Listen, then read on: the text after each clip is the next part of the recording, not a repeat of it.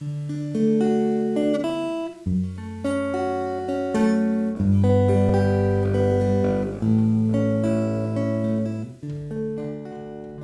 this is Jim. Angel Island is this wonderful state park at the north end of the San Francisco Bay, and it's ideal for boaters because you can only reach it by boat. And there are slips you can rent for day use and also moorings if you want to spend overnight. However, it turns out Angel Island is a really challenging place to either dock or moor. It's a combination of often gusty winds and an unusual circular current that setups there and can frequently be pretty strong. So in this video I'll explain why those conditions exist and then techniques you can use to make docking at Angel Island safer and a lot of fun. All of the facilities for boaters and the small cafe that serves great meals during the summer months, they're all located at Ayala Cove, and that's named after the captain of the first Western vessel to enter the bay back in 1775. The reason for the currents is that the mouth of Ayala Cove faces right into Raccoon Strait, and so when there's a flood tide, you basically get the current driven inside the bay from one side, and it spins up sort of like a little child pushing on the wheel of a small car. And of course the opposite happens on an ebb tide, so it's very common when you enter the bay to have one current going one way as you enter and find the opposite current as you near the docks. Now, Ranger's told me he's seen currents as high as 6 knots inside of the bay. I've never seen anything quite that high, but certainly 3 knots isn't uncommon. And the orientation of the slips, the currents will be from the side. Now you can minimize your trouble if you can time your arrival and departure for that matter at slack tide. When you're mooring, because of the shallow depth, you'll prefer high slack, but the depths around the slips are such that you probably won't need to worry about high or low, but slack tide is always better. If you can't time it for slack tide, then you've got to deal with the currents. The way the slips are set up is that they're half slips, and unfortunately between each of the 2 slips is a large wooden pole, and these serve no purpose other than to scratch boats, and they really become a significant obstacle. So when you're approaching the docks, the first thing to do is to figure out which way the current is setting. If there are other boats in the slips, this is pretty easy because you can just see to which side the lines are being pulled.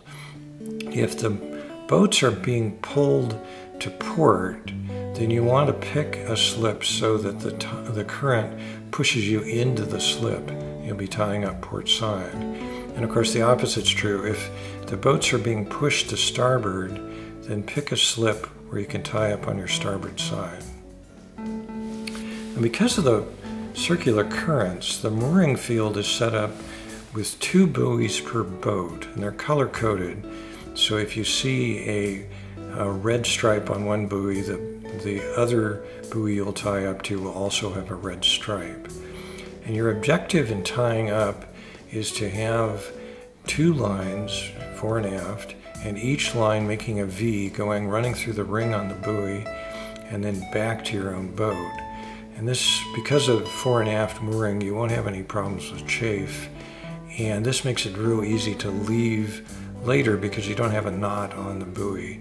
You just untie your line, pull it through the ring, and you're free to go. Most people I see now are using these wonderful devices, Rob Ship hook and moor, to get the line through the ring of the buoy.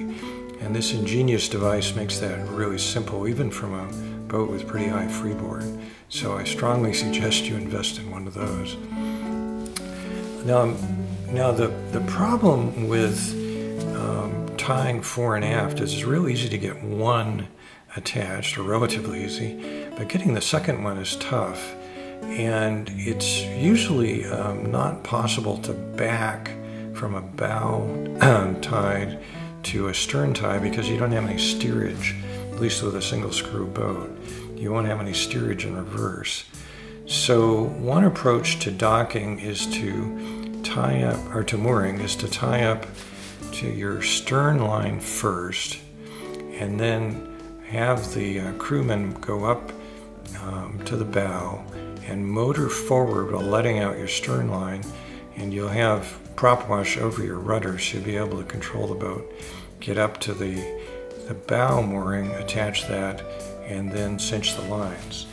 The risk in doing this, and this has happened a number of times, is people get that stern line wrapped around their prop. And this can be catastrophic. Not only will it damage your engine, but in extreme cases, the torque of the engine will actually pull the engine through the bottom of the boat and sink the boat very rapidly. So you really don't want to have that stern line get around the prop. Now, if you have 3 or more people, just assign one person the job of keeping a slight tension on the stern line, and you're out of trouble. But they have to be warned not to be distracted by what else is going on. That's their sole job. Personally, I find that problematic since we're normally docking with only 2 people. So the approach we take is similar, but we use a dinghy to do the final step. So the first step is to tie the boat up at a stern line and tie it quite close to the buoy. And that makes the boat safe. It's not going to go anywhere. And then what I do is get in the dinghy, attach the bow line, and then cinch the lines to center the boat. And this makes it really safe because there's never a situation where you've got a slack line at the stern. You're never going to get the line around the prop. Okay, well, I hope this helps, and certainly enjoy your time on Angel Island. It's about a 7-mile walk around the island, not very steep, or if you're more adventuresome, climb up to the top of Mount Livermore. It's gorgeous views. There's also a number of historical sites there ranging from the Civil War up until the Cold War. So have fun.